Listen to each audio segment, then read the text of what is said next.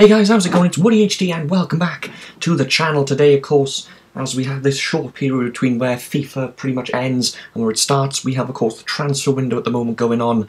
Of course, huge amounts of money have been spent in the transfer window already, and there's still, I think, 3 or 4 weeks left of it, so there's plenty of deals that can still be done. Of course, the deadline day could be insane as well, but there's been so many big money deals. A lot of the transfer windows you get, the big deals are done right at the very end. But this season, it seems people have been spending insane amounts of money on players that some of them I think aren't worth what they are, but teams are able to demand huge amounts of money for players now, as teams look to desperately improve their squads as the upcoming seasons are about to start around the world. So let's have a look at some of the big deals in this video. I'll be doing another video covering a few more.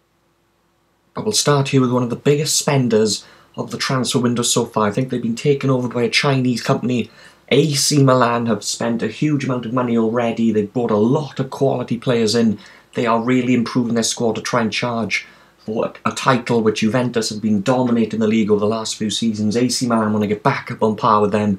Of course, they've signed Andre Silva, they've signed Calhanoglu, they've signed Kessie, but they have signed this man who I think is one of the best centre defenders in the world. That is Leonardo Bonucci, who had a brilliant defensive pairing when he was with Giorgio Chiellini at Juventus. I'm surprised Juventus let him go to a big possible title rival. I think it was 35 million. I think he's 30 years of age, Bonucci, but he is still an outstanding quality defender, brilliant in the air, brilliant tackler, an all-round fantastic centre-back, and he's not the slowest centre-back in the world as well. 35 million, even though for a 30-year-old, that could be quite a shock. I still think that's like maybe a bargain, because 30 million for a very much experienced international and a solid centre-back, one of the best centre defenders in the world, I think, at the moment. So brilliant signing that for AC Milan, who continue to improve the squad and spend huge amounts of money. Next up is one that I feel needed to happen, which was Arsenal had to get a striker in this window. They've got Giroud, they've got Lucas Perez, who doesn't start.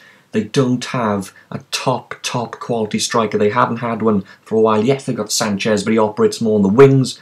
So they had to spend big, and boy did they spend big. A big, long-time target. They've been chasing this guy, I think, for a long time. Alexandre Lacazette, the Lyon striker, who they think they paid 46.5 million. I think it was rising to 55 million. But he could be an absolute bargain. How quickly he adapts to the pace of the Premier League, we will have to see.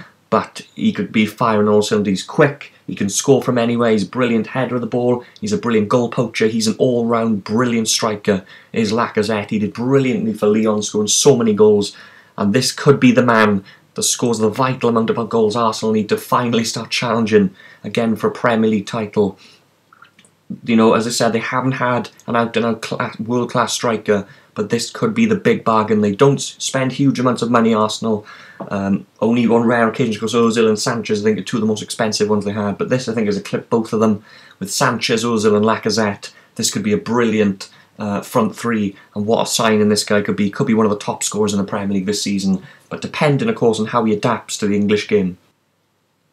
Well, this team seem to be just focused on the defence, because Man City, all in all, have already spent about £200 million on this team. We knew that they were going to spend vast amounts of money again. They've got the financial backing to do it with the owners, and they've gone out and bought a lot of players. I'll cover them. I won't mention them. I'll cover them in another video. But they have signed Monaco fullback Benjamin Mendy, who I think only cost Monaco 7 million a couple of seasons ago. Title winner from last season, of course, winning the French league.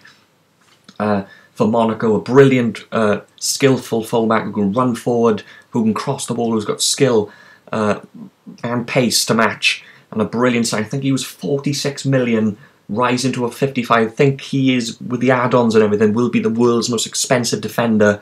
I wouldn't have thought he would have been the world's most expensive defender, but of course, as I said, all these teams demand huge amounts of money.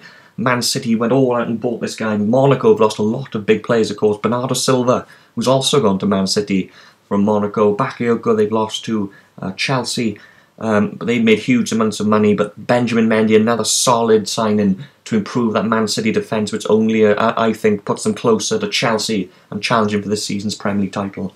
The last one I'm covering on this video is a very good signing. I think Bayern Munich have done some brilliant deals so far. They've signed James Rodriguez, I think, on a 2-year loan, which maybe hopefully he can revitalise his career. Of course, the World Cup when they signed him, and then he started to not play every week, and then confidence went down, but he signed for Bayern, he probably will start every week. But this guy, centre mid, centre defensive mid, Tolisso, of course, who went from Lyon, Lacazette went to Arsenal from Lyon.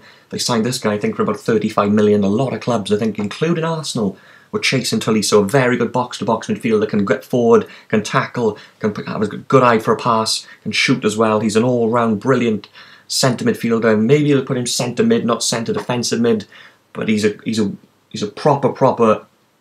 He works so hard for a team, and this is a brilliant sign, I think, for Bayern. And I can't see any other team than Bayern winning the league again this season. Of course, they bought in Rodriguez, they bought in Tolisso, and of course, this is another big money signing for them. And